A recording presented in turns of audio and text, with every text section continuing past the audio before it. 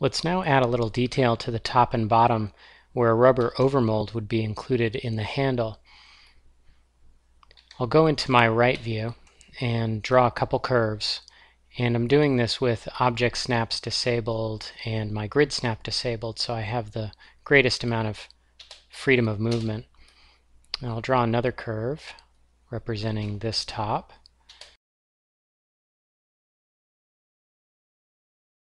And what I'll do is draw a line between the two endpoints. Now notice my object snaps are off. If I just hold down the Alt key, that temporarily toggles them back on. And then I'll select all four of these and join them, and that gives me two closed curves. Next, in the solid tools, I'll go in and grab wire cut right here, select a cutting curve and the object to cut, enter. Now normal to curve will be the curve plane, so the same thing as the right view that we're looking in here. And I want to use both sides since it's smack in the middle of the handle at the moment. And I want to keep all the objects created. Now I don't want to delete the curve because I may want to edit it later, so I'll just press enter. And then I'll enter to run the exact same command again with the same settings. And if you check out perspective now, you can see we've got these three solid chunks, and that's what wire cut gives us. It's really extruding a surface and trimming them against each other. And if we go into ghosted mode here, let me turn on my ISO curves and edges so you can see. Now I don't need all these curves in the file at the moment, but I don't necessarily want to throw them away, so I'm going to use the command cell curve, cell CRV, and then immediately move all those to another layer just by left clicking the layer pop-up and then left clicking another layer name. And you can see they're on layer 2 now, and I can hide and show that. And if I double click right there, I can label that curves, and layer 1 was our box.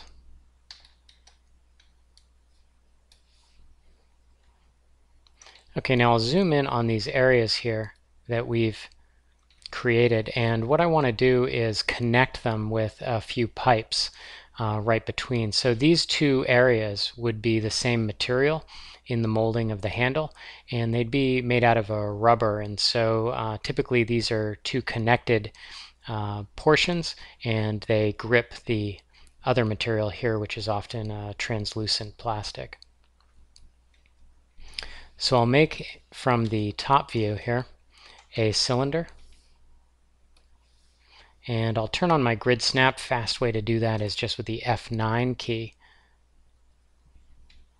and then Control Tab to toggle my viewport.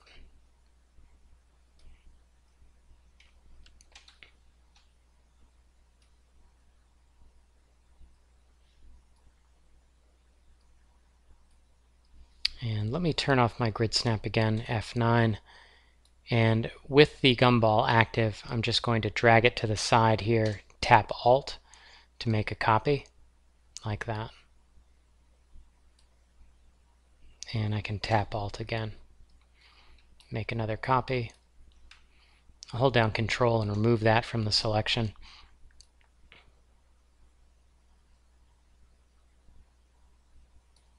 Just like that. Okay, now with these objects selected, we'll use a Boolean Union command and combine them into one. And that's also in the solid tools. It's this one right here. And now this is one solid object. Now for the sake of the rendering more than the manufacturing, I want to round these edges right here. And we'll use fillet edge to do that. And let me click right here, and you can see these arrows that pop up indicating which surface you are selecting.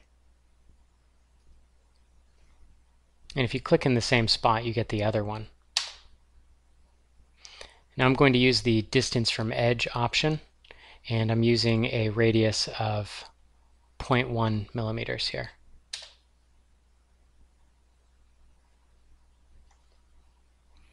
And I'll do the same thing on the bottom.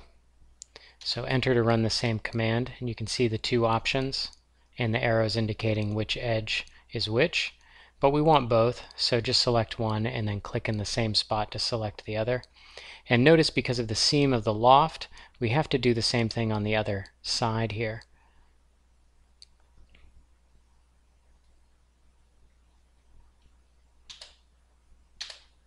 And I'll use those same settings, 0.1 and distance from edge. If I go into rendered mode, you can see how that creates a nice break line between the materials.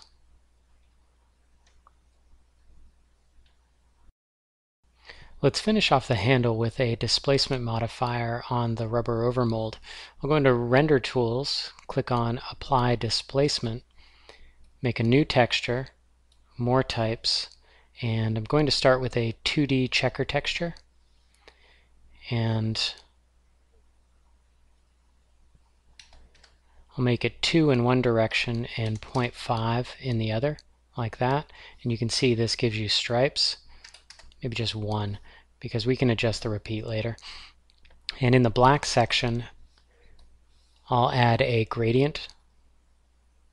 And this gradient, I'll rotate it 90 degrees. And I'll also tile it twice in this direction, and then click Flip Alternate Gradients and also swap colors. And it gives me this white band with fall off on either side. I'll click OK. And you can make this color just black like that, and now we have just one stripe. And then I'll say OK. And I'll leave all the default settings right now. And you can see there doesn't appear to be much of a change, but this object has a displacement modifier on it now. And all those same settings are available to you here. So I'll click high as the initial quality. And then I'll click texture mapping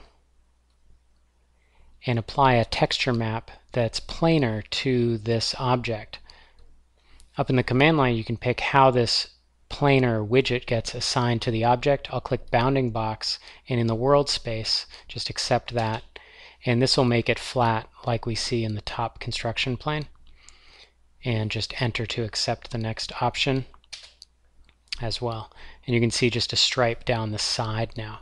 So if you go over into texture mapping and object properties, you can click show mapping, and you can rotate the mapping widget with the gumball. So I'll hold down Shift like that. And so the wider this is, the less stripes we get. Now there's all sorts of other controls here. If you select the object again, go back into displacement, we can change the white point height to say be 0.3, and let's change our refine sensitivity to 1.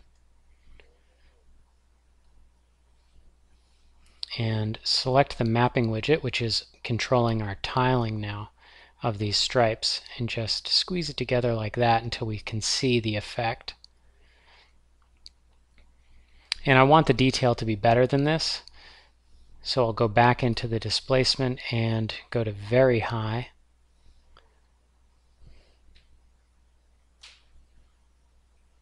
And let's see if we can get it even better than that. Go to extremely high. And if it disappears entirely, it means you hit the mesh memory limit, and that's this number here.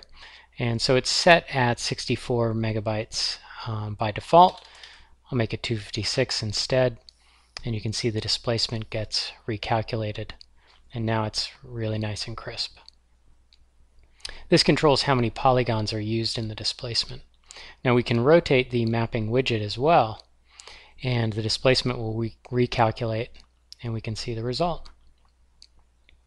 Now if the object with the texture map assigned to it or the mapping widget itself are selected, you'll have the ability to click hide mapping here, and then the mapping widget is just hidden from view. And this displacement, although not real geometry yet, could be extracted with Extract Render Mesh, and you can see it in any shaded mode.